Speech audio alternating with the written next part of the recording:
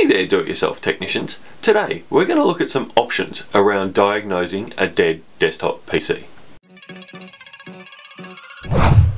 Computers die. It happens. It's true. It's sad. To be honest, I've probably seen more than most people. The big question is, how dead is it? Is it worth fixing? And if it is, how do I fix it? Because every machine is different, it's really hard to say what will work for you and your dead computer. But I'm going to give you a bunch of things to look for and help you diagnose your system. This is the machine that triggered this video. An older HP desktop computer that simply wouldn't turn on. A bit of solid detective work showed this, the auxiliary power connector from the power supply to the motherboard. It's a little scorched and brown. Although, to be honest, the socket on the other end didn't show any real signs of damage. There are two ways you can look at this. You can put in a new power supply and see if the system will boot up.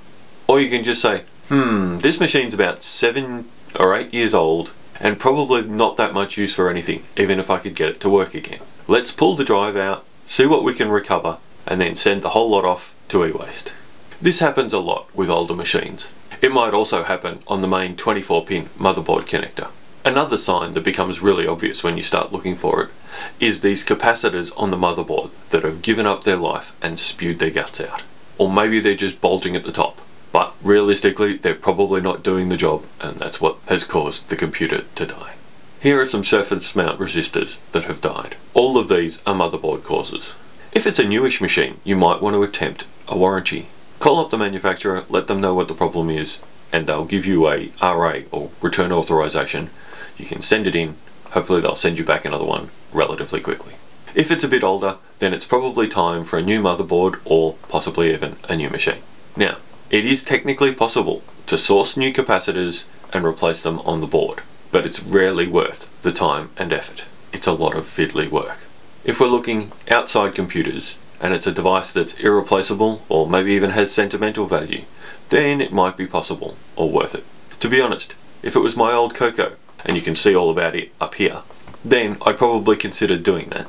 But for your average motherboard that might cost somewhere between $50 and $150, it's probably not worth it. You might find it's not the motherboard that's giving you grief. This is the circuit board from a hard drive. In the past, I have actually managed to source an identical hard drive and swap the circuit board over to get the data off an old drive. But you have to be pretty careful, and the match has to be pretty much exact, down to the country it came from and the version and month and year of manufacture. There are, of course, companies that specialise in this sort of repair, and even deeper repairs. They usually charge a hefty fee for really difficult work.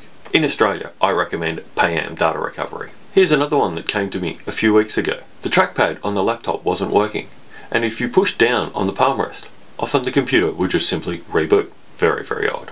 But when you open it up, I found this. The cable from the trackpad to the motherboard had been scrunched up during manufacture, and the wire must have got a kink in it.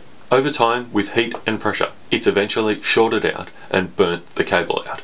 In this case, we're lucky it wasn't more serious, because that cable's sitting right on the battery, and a battery fire right under your wrists is really not something you want. I'm actually still searching for a replacement cable for this one. Currently the user is happy with no trackpad using an external mouse.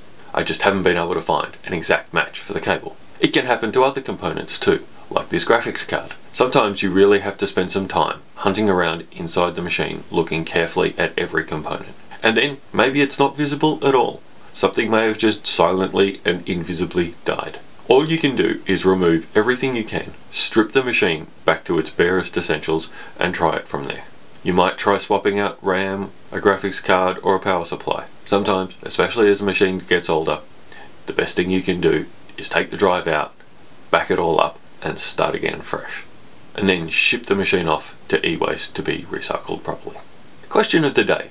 Do you have an old PC tucked away in a cupboard because it stopped working and you have no idea why?